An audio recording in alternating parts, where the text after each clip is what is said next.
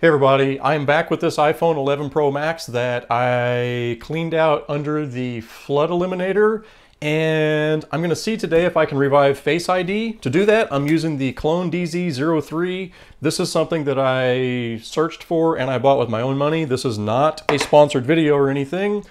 Let me show you what I found out about this iPhone 11 Pro Max. So if you look at this phone using a camera that can see in the infrared spectrum, you'll see that we do have this blinky light thing going on. And what is pretty stinking cool about that is the blinky light that you can see, that's actually the part that I took off and put back on. That is actually the flood eliminator. But the part that the phone is complaining is not working is the true depth camera module here. So we should be seeing the dot projector here light up, like we should be seeing something come out of that sensor right there. So that is really good news for me because that means the work that I did on the proximity sensor slash flood eliminator does seem to be working. That thing is lighting up and it's blasting out infrared. If we look at a phone that we know is working, this is an iPhone 12 Pro Max, you'll see that we not only have that one blinky light, but whenever it actually goes to scan a face, you can see where that dot projector comes to life. You can see the other one blinking there. There's actually two different things that are going crazy trying to find my face, which they can't because I've got a Galaxy Note in the way. So what I'm going to be doing here today is using what is referred to as a Tagon flex method. This is like an aftermarket third-party thing that I can't say that I entirely trust all that much. People have been having really good success out of this. So if you look at my last video, you'll see that all I did was basically cleaned out under the flood eliminator slash proximity sensor and put it back on, and that got the phone to stop boot looping, and that also enabled it to have working ambient light sensor. And by the looks of the infrared light coming out of the front of this phone, the little light that I showed, the flood eliminator, is working as it should. If you're completely lost, just have a look at the last video that I posted. That's me working on this phone, but then winding up with non-working Face ID. So I think what happens, I've now seen this a whole bunch of times, is whenever the flood eliminator gets messed up, it's like the true depth camera system just completely nukes itself. I think the true depth camera is still okay because it looks like it's going to be possible to use what's called the Tagon flex method, which is this little gizmo here. So I think what happens is the chip that's inside of this module here, it gets like nuked or disabled in such a way, it becomes possible to actually still read the data out of it.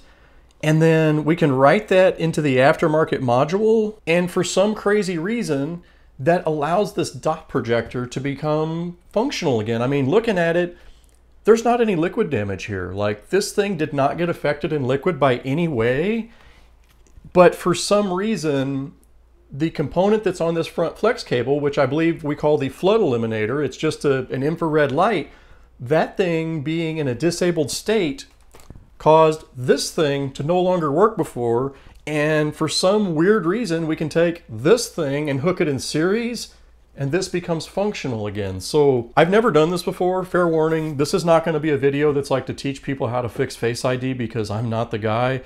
This is just something I've got on Google, and I've looked at other people using the Tagon flex method to fix this true depth camera problem. So I'm going to see if we can fix it here today. So I've got the cable that goes to the dot projector module out here traced down, and I'm going to plug this right here to the 11 Pro spot, like that. And it is detected as 11 Pro, 11 Pro Max. Now on the computer software, I'm just going to click let's click the test button and see what we get.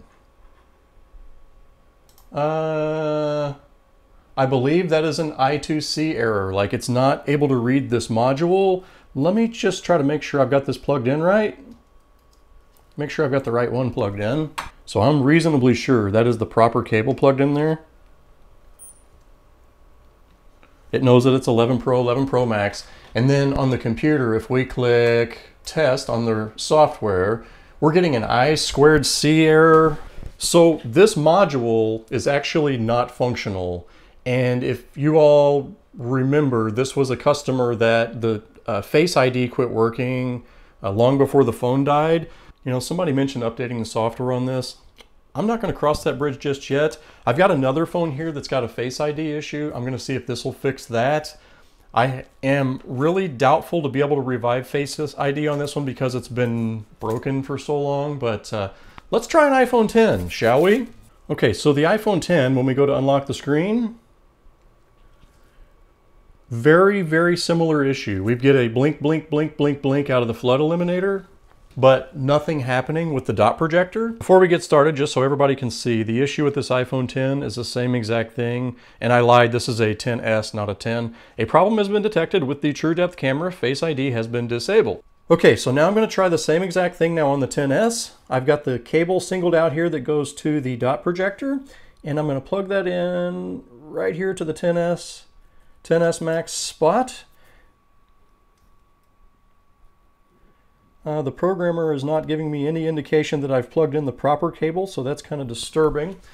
Right there. And now it's showing 10S, 10R, 10R Max. I must just not have had it plugged in all the way. All right, so now on the computer software, we're going to click Test. Hey, we've got goodies coming out.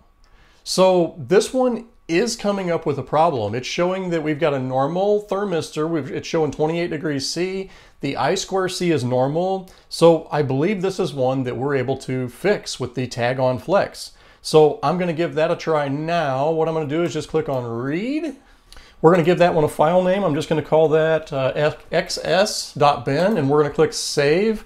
And now that I have a successful read on that module, I'm going to unplug that and move that out of the way.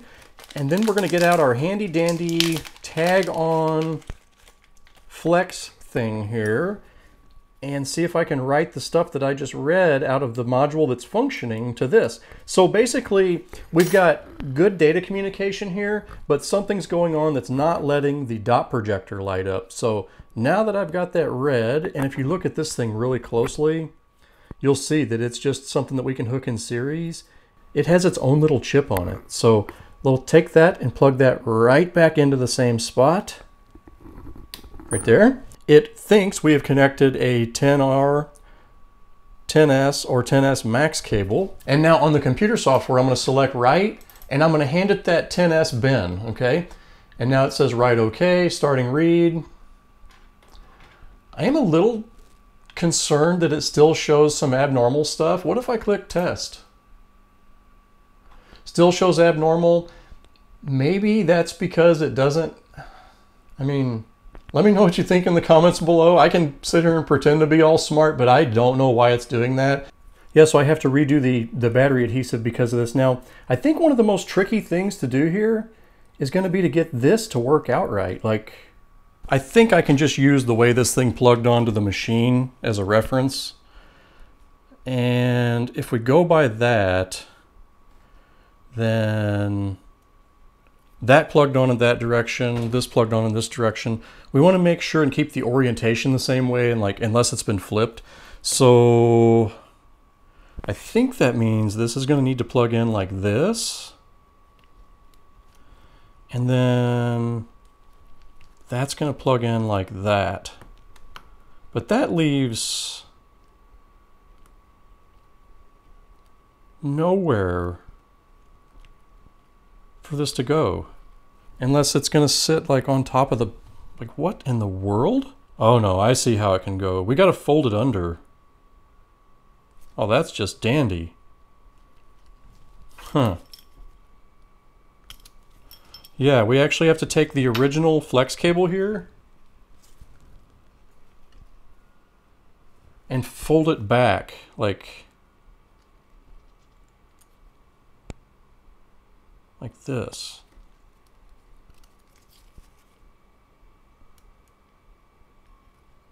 Got a little nick there in the coating on the edge of that battery. We'll want to be real careful not to do that again. Yeah, that gets folded under like that. That's how that goes. Yeah, like that. That's how we put that Tagon Flex module in there. What a nightmare. And then this can fold over and plug to the board. Yeah, that's how that's going to go.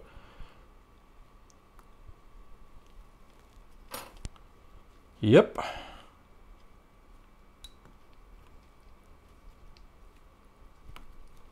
All right. So there you have it.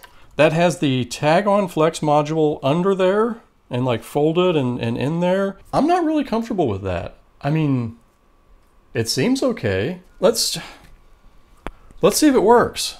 Does it still boot with all this craziness going on? Well, that's a good sign. We do get an Apple logo.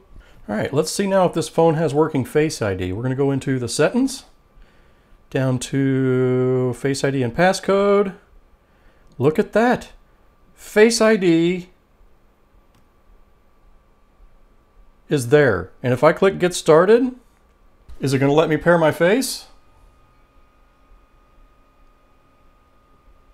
Hang on. A little higher, a little lower. Reposition your face within the frame. A little higher, a little lower. Is that going to be our flood eliminator? I have confirmed the flood eliminator is actually working. Let me just get this lined up a little better, and then I'm going to close the screen. Everything is there the way that it should be. All right, so now the screen is closed. Let's just try that again.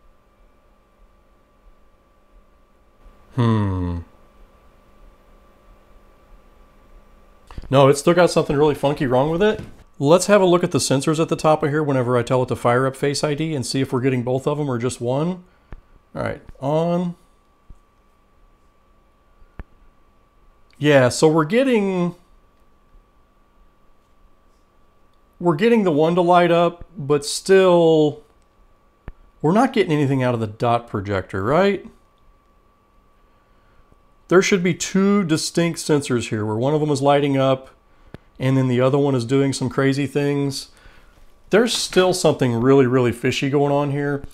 I feel like I have tricked this phone into trying to scan a face, but it's still missing what we actually need to scan it. So I know you all were really looking for me to post a how to fix Face ID video, but this ain't it. So on the 11 Pro Max that I worked on, it was actually not able to read the data out of the front-facing sensor. And then on the 10S that I'm working on, it was able to read the data, write it to the Tagon Flex, but it still does not appear to have gotten the dot projector working. It's still move face higher, lower. It's still not working properly. So I may come back to this and visit again in the future.